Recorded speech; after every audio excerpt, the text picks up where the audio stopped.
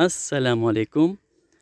نن زموږ ټاپک دی هیومن برین، د انسان دماغ، چې د انسان د دماغو کمی حصې دي او د هغه مختلفو حصو کم کارونه دي.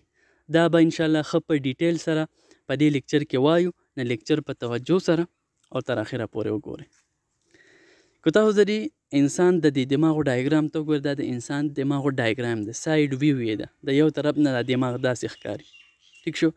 اوس دې کې چې کوم د لومبنۍ حصه ده 1 نمبر، دې ته ویلی شي سیریبرم. او دا سیریبرم چې کوم دی، که تاسو دې ډایګرام ته وګورئ، دا د دماغ ټول نه غټه حصه ده. دا یو امپورټنټ MCQ دی چې دا سیریبرم د دې دماغ ټول نه غټه حصه ده. دویم نمبر حصې ته ویلی شي کورپس کیلوسم. دا سیریبرم چې کوم دی، دا په دوو حصو کې ډیوایډ شوی دی، ښي طرف والا حصه او ګس طرف والا حصه. او د دې په منځ کې چې کوم دی کنیکشن، هغه څوک دی؟ هغه د کورپس کیلوسم دی. د دې په ذریعه دا دواړه حصې یو بل سره کنیکټ شوي دي. ټیک شو. او دا کورپس کیلوسم د نرو فایبرز داسې یو بنډل غونته دی. صحیح ده. دریم نمبر حصې ته ویلی شي ventricles. په دې برین کې دننه ځای په ځای داسې ځایونه دي چې هغه غارونه ټایپ غونته دي. ټیک شو. او هغه غارونه، هغه سپیسز، هغه ځایونه د فلویډ نه پیلډ شوي دي، ډک شوي دي. صحیح ده. او دغه ځایونو ته ویلی شي ventricles. 4 نمبر دی تیلمس. د دې سیریبرم نه لاندې د دماغ چې کوم دا حصه ده، دې ته ویلی شي تیلمس. بیا د تیلمس نه لاندې چې کوم حصه ده، که تاسو دې 6 نمبر ته وګورئ، 6 نمبر ته هغې ته ویلی شي hypothalamus. ټیک شو. بیا د hypothalamus د لاندې یو حصه د 7 نمبر ته وګورئ، 7 نمبر ته دې ته ویلی شي pituitary gland. دا څه خاص قسمه هارمونز خارجي د انډوکراین سیستم هم حصه ده دا pituitary gland، او د نروس سیستم هم حصه ده. ټیک شو. دا په انډوکراین سیستم کې بیا ښه په ډیټیل سره انشاءالله وایو. او په الحال دا یاد ساتئ چې دا pituitary gland یو ګلینډ دی، د مټر د دانې په شان غونته دی، د hypothalamus نه لاندې پروت دی.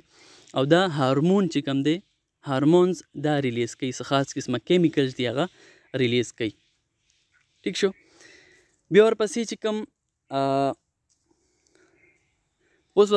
کوم دی 5 نمبر ته وګورئ، 5 نمبر ته سیریبلم. دا د دماغو شاتنې چې کوم حصه ده، دې ته سیریبلم وایي.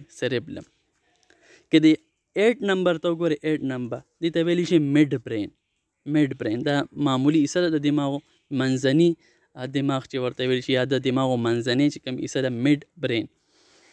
9 نمبر دې ته ویلی شي پونز. او چې کوم 10 نمبر دی medulla oblongata. د دې medulla oblongata نه بیا لاندې سپاینل کارډ شروع شوی دی. ټیک شو. سپاینل کارډ. او که تاسو ګورئ دې درې واړو ته، یعنې د میډ برین، پونز او medulla oblongata، دا 8 9 10 دې درې واړو ته په یو ځای باندې یو ټرم استعمالیږي، ته ویلی شي برین سټیم. د دې یو خاص کار دی، دا بیا په فنکشنز کې وایو.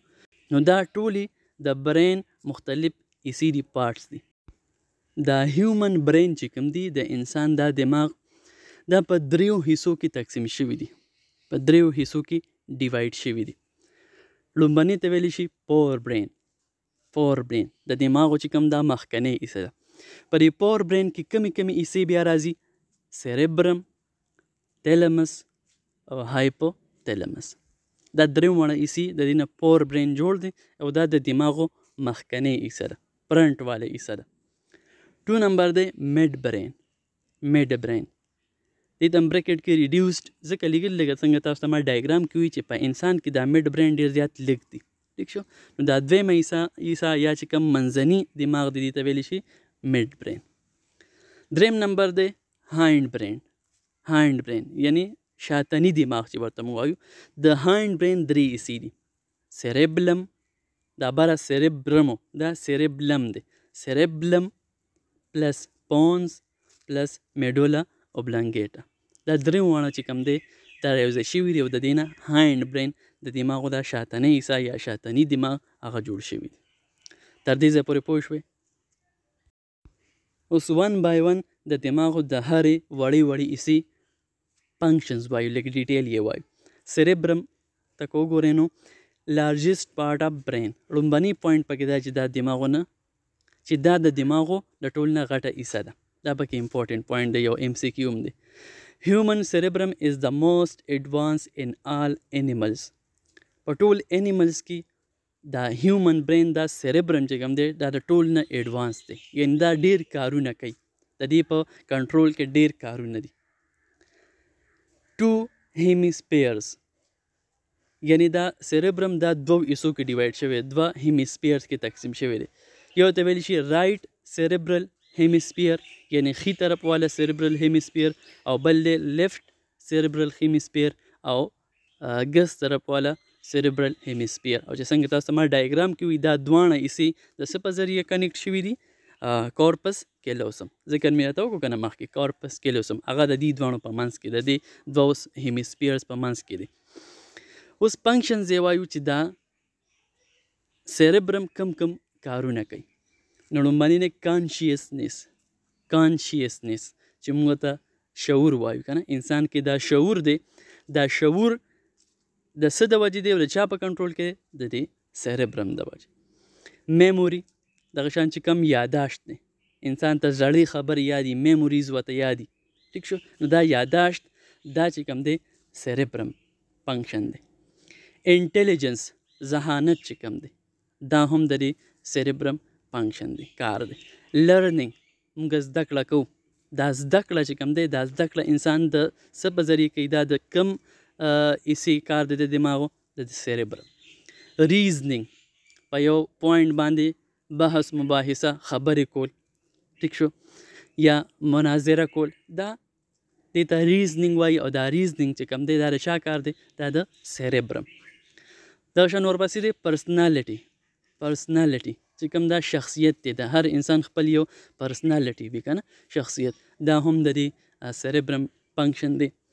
ایموشنز اینڈ ویل، دغه شان چې کوم د انسان دا جذبات دي، جذبات او احساسات که نه، یا د انسان چې کوم دی مرضی یا یو خواهش، ویل چې کوم دی مرضی تم وي، خواهش تم وي، ډیزایر ته که نه، یا چې کوم دی دغه تم وي وصیت نامې تم وي، دا ویل. دا د چا فنکشنز دي؟ کارونه دي، دا د سیریبرم کارونه دي. نیکسټ ورپسې دی تیلمس. پلی کریټیکل رول ان پروسیسنګ اف پرسیپشن. دا په پرسیپشن کې یو خاص کردار ادا کوي، یو اهم کردار ادا کوي. پرسیپشن څه ته وي؟ پرسیپشن ته وي یو خیال ته، د یو پوینټ د یو سیز په باره کې زموږ چې کوم خیالي آیډیا ای دې ته ویلی شي پرسیپشن. بل کار د تیلمس سره چې کوم سینسري انفارمیشن دی چې هغه د جسم نه راشي، نو تیلمس نه پاس یو څه ته ورشي دی سیریبرم، یعنی دا د یو برج کار کوي، د یو پل، د دې په ذریعه سینسري انفارمیشن چا ته لر شي؟ سیریبرم ته. نیکسټ ورپسې دی هایپوتیلمس. هایپوتیلمس اټ ریګولیټس باډي ټمپریچر. دا د جسم چې کوم باډي ټمپریچر دی، د جسم درجه حرارت دی، هغه ریګولیټ کوي، هغه یو خاص رینج کې ساتي. دغه شان ورپسې دی اپیټایټ، دا لوږه، انسان وږي کیږي که نه، دا د هایپوتیلمس کار دی. دغه شان واټر بیلنس، په وجود کې د اوبو خاص مقدار چې کوم دی هغه برقرار ساتل، هغه بیلنس ساتل، د دې کار دی د هایپوتیلمس. اینډ بلډ پریشر، او چې کوم بلډ پریشر دی، د وینې چې کوم پریشر دی، هغه هم د هایپوتیلمس کار دی. اټ آلسو کنټرولز موډ اینډ ایموشنز. د انسان چې کوم جذبات دي، یا د انسان موډ وی مزاج ته که نه، د انسان چې کوم مزاج دی، د هر انسان یو خپل مزاج وي که نه، دا د هایپوتیلمس کنټرول کوي.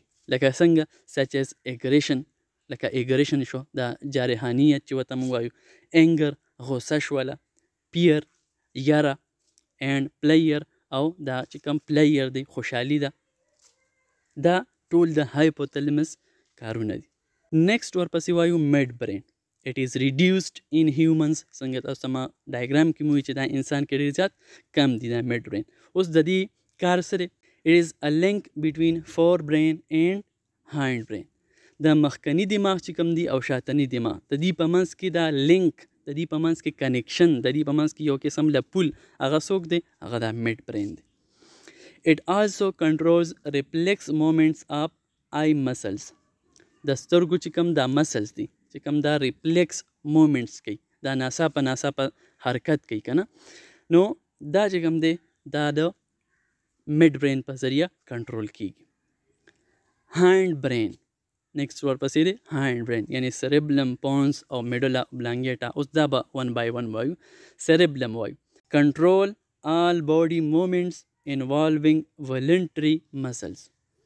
دا د جسم ټول حرکات هغه کنټرول کوي چې کم کې ولنټري مسلز شامل وي یعنی چې کم حرکت د ولنټري مسلز په ذریعہ کیږي دغه ولنټري مسلز والا حرکات د سیریبلم یې کنټرول کوي. دا شان انولنټري مسلز هغه چې هغه انسان په کنټرول کې نه لکه د زړه ډب ډب کی حرکت کوي کنه پمپینګ کوي د کی مسلز دي دغه مسلز په ذریعہ د حرکت کوي خدا زمون په کنټرول کې نه دا زړه مونږ ودرولې نشو ټیک شو سټاپ کولی نشو چې د حرکت بس کی یعنی دا زمون کنټرول کې دي نه نو داسې قسمه مسلز ته ویل شي انولنټري مسلز. نو دا سیریبلم ټول هغه کارونه ټول هغه حرکات کنټرول کوي چې هغه کې ولنټري مسلز انوالو وي شامل وي. پونز وایو it is a bridge between cerebellum and other parts of brain. دا پونز چې کوم دی دا یو پل دی د سیریبلم په منځ کې او د دماغو نور چې کوم ایسی دي یعنی دا فور برین چې کوم دی مډ برین دا ټول د دې ټولو منځ کې چې کوم دی دا پل دا پونز دی. ورپسې د میډولا اوبلانګیټا. It controls involuntary activities. دا میډولا اوبلانګیټا هغه ټول کارونه کنټرول کوي چې هغه انولنټري دي یعنی هغه کارونه هغه سرګرمي چې هغه زمونږ په کنټرول کې نه دي لکه اگزامپل څه ګورئ هارت ریټ د زړه چې کوم دا رفتار دی لکه زړه په یو خاص رفتار څه دا ډب ډب کوي کنه ډب ډب ډب ډب داسې نو دا چې کوم دی میډولا اوبلانګیټا کنټرول کوي. دا شان بریدینګ ریټ انسان دا سا اخلي کنه نو دا سا اخیستل د دې دا ریټ چې کوم دی مطلب په یو منټ کې انسان څومره ساګانې اخلي دا میډولا اوبلانګیټا کنټرول کوي. دغه شان سوالوینګ چې کله مونږ یو سیس نوړی تیرو کنه دا سوالوینګ نو دا هم د میډولا اوبلانګیټا په کنټرول کې ځکه نوړی چې یو پیره تیر شي بس هغه بیا واپس نه راځي کنه بس ښکته رواني معدې ته. دغه شان وومیټینګ انسان له دا الټی چې ورځي الټی دا هم چې کوم دی د میډولا اوبلانګیټا په کنټرول کې دی. دغه شان سلایویشن زمونږ دی خوله کې چې کوم دا لاړه راځي سلایوا دا هم د دې کار دی. کبینګ دا ټوخی and sneezing دا انتروشي چې ورته موږ وایو نو دا ټول داسې کارونه دي چې دا انولنټري کارونه دي انولنټري اکټیویټیز دي او دا د دې میډولا اوبلانګیټا په کنټرول کې دي. اخیره ایسه د دې ټاپک برین سټیم تاسو ته ما څنګه ډایګرام کې موي چې مډ برین پلس پونس پلس میډولا اوبلانګیټا د درې وانو ته په جمع برین سټیم وایي. اوس د دې کار څه دی it regulates most of body's automatic functions. د انسان جسم کې چې کوم automatic functions چې کوم کارونه په خپله کیږي هغه زیات تر چې کوم دی څوک کنټرول کوي دا برین سټیم یې کنټرول کوي. نو دا زموږ نننی ټاپک هیومن برین. امید لرم چې انشاءالله په دې ټاپک باندې به 100% پوه شوي. که لیکچر هم خوښ شوي نو لایک یې کړئ او کمنټ پې وکړئ خپل ملګرو سره شیر کړئ. تھینکس فار واچینګ. د الله په امان.